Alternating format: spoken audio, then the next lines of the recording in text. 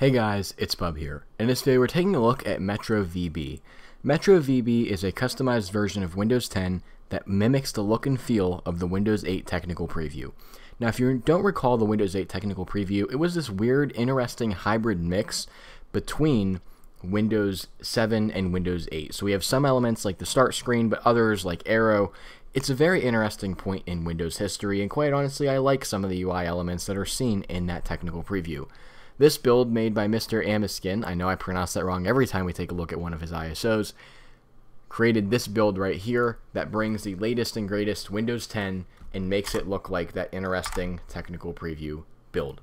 So I'm very eager to take a look at this. We've taken a look at quite a few of this developer's previous ISOs. They've all been pretty good so far. I mean, they've all mimicked nearly exactly what they were supposed to, and this is no exception. Already starting off here on the setup screen, with that nice teal background we saw in the technical previews, already saying Windows 8, and even the copyright 2012 and 2013 that we just saw on the setup screens. So far, so good. I'm already impressed, and we're just in the startup screen. We don't have a product key to activate Windows because we're just installing this for this video. I don't even know. I'm sure I can find a technical preview ISO online. This gives it away right here with the EULA last updated June 2021, obviously because that's the EULA of Windows 10 and not Windows 8. And here we go. We are now installing this technical preview. As I said, the technical preview is always a really interesting build of Windows history to take a look at because they're hybrids between their previous version and the next version. Especially as the years have gone on. I mean, Windows 8 at this point is 13 years old. We can really see how far things have come. And again, I'm just eager to take a look at this build. So we'll be back once this is fully installed. Alright, and here we are. The only thing I've done is I went ahead and installed VMware Tools and changed the screen resolution so you guys get a better viewing experience. But here we are, and at first glance, I wouldn't be able to tell the difference between this custom build and the real Windows 8 technical preview. Let's go ahead and take a look here. We have this Welcome to MetroVB RP. Where it kind of gives us an overview, a Windows 10 installation completely modified to make it feel like the Windows 8 release preview accurately. Here are some of the things used in this mod, quite a lot of things. The various Windhawk mods, I did see that pop up on boot. And then here are some known issues. Pretty cool nonetheless. And then of course big credits to, I'm not going to try and pronounce his name again because I screw it up every time. Big credits to this developer right here for making this ISO as well as many other custom ISOs we've taken a look at in the past. And here we are. So this desktop background I believe was the one that was directly used in the release preview, and we should be able to personalize it. Yeah, we do have, at least we can switch to the nature theme, which was also included at the time. On the desktop, like we saw, we already have this Welcome to Windows VB.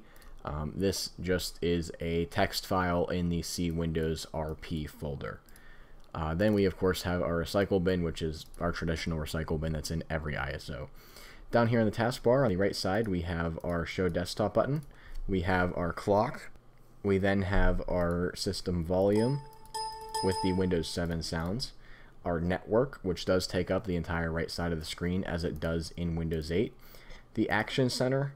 And then we have what is VMware Tools, USB, Bluetooth, and 7 Plus taskbar tweaker with all of the custom settings that were implemented by the developer. One thing I really would like to point out, and the one thing I really like, is I love this aero taskbar. If Microsoft wants to compete with Liquid Glass on iOS 26 and macOS 26, they should seriously consider taking a look at something like this again, because this taskbar and these window borders are amazing. I love them so much for how clear they are and what they look like, but I digress. Over on the left side of the taskbar we have our File Explorer, which in this build I believe was just called this PC, and then we have Internet Explorer, which I just saw that Internet Explorer is actually Firefox running as, well, I think it is, let's see. Yeah, we see it right there, add-ons for Firefox. This is just Firefox themed to be IE 10, which is what would have been included in this build. And you'll notice, if you don't recall exactly what Windows 8 did, that there is no start button in this build. That is because Windows 8 did not have a start button. You had to hover down here, and there's your start screen, which it would then open up. Now this is the part where the immersion kind of starts to fade, because all this is the full screen Windows 10 tablet mode. which I get that it's really hard to actually implement the full start screen from Windows 8 release preview in this, but this is probably as good as we're going to be able to get. So we have our live tiles here that don't appear to be live, but we do have, we have the original Windows 8 applications. We had mail, we have people, but they all look to require you to sign in. But the difference between Windows 8 and this build is that they actually open windowed. So we can put them in windowed mode and they function just as expected. In Windows 8, that was a big thing that was a problem. All the apps would open full screen and you could not take them out of full screen, which whoever approved that at Microsoft was a terrible decision maker. Obviously, a lot of these apps are no longer going to work for the simple fact that they are from Windows 8 and a lot of their servers have been shut down. I think that happened a few years ago, actually. I remember reading about it. And this was also the time where OneDrive was called SkyDrive. I don't know what prompted the change, but they did make that change. And now it appears like we are stuck in a loop where I can't get out of SkyDrive. From here, we do have the option, just like we did in Windows 8, to just start typing. And when we start typing, it brings up the search box. Now, the search box in Windows 8 was actually on the right side of the start menu. It would appear as a pane over here, like where we see the charms bar. But this is not that bad either. So we click on Settings, and Settings opens full screen, just like it would back in Windows 8.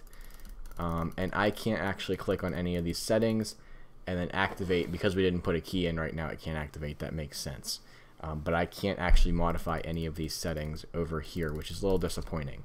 But nonetheless, that might be intended or not, I'm not sure. But just like, well, unlike Windows 8, this is actually resizable, which is pretty cool. It looks weird because you're not supposed to be able to resize it, so resizing it certain ways can actually break the application. But I digress. Definitely things you shouldn't be doing, or what Microsoft didn't want you doing with Windows 8. So let's get back on the desktop and take a look here in our File Explorer. Let's take a minute to appreciate the window borders. I know I hinted them out earlier, but we have nice square corners with the nice aero glass top and the aero glass sides. It is really beautiful. Again, Microsoft, please bring this back to compete with liquid glass. And then here we take a look at the local C drive, which on this disk, it's a 59.8 gig disk. We are using 16.1 gigs of space, which means we have 43.7 gigs free. Again, we're not taking a look at a tiny ISO by any means, so that is completely okay for this install of Windows. And the ISO itself was 5.24 gigs. Let's see if we can see, yeah, this just says Windows 8 build 6.2, 8400, Windows 8 release preview. And they even included a fake time bomb, expires January 15th, 2013. Obviously that is not the case because this is an untime bombed version of this specific custom ISO. Lastly, let's take a look at CPU and RAM usage.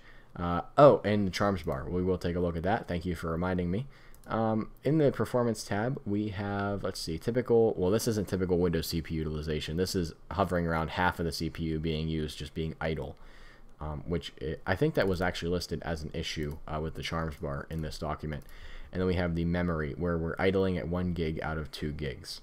And then lastly, let's take a look at that charms bar. Many of you, if you remember Windows 8, you can see this was the charms bar. Either if you had a cursor, you could come up to the top or bottom and swipe over, and it would bring up your charms bar where you could search, where you could share, where you could open the start menu, devices and settings. If you're on a tablet, you could just swipe over from the side. So what is interesting is the time is accurate. So if we open the charms bar, we can see over here on the bottom left, the time is accurate, but it shows like a Wi-Fi symbol, and I'm not entirely sure why it's showing a Wi-Fi symbol because, well, we're hardwired. With that being said, this is a brief overview of MetroVB RP. If you like this video, make sure to drop a like and subscribe if you're new around here, as we do all kinds of different technology videos, including device restorations. If you have any recommendations for videos I should do in the future, please let me know, as I love doing viewer recommended videos. That being said, I'll see you all in the next one.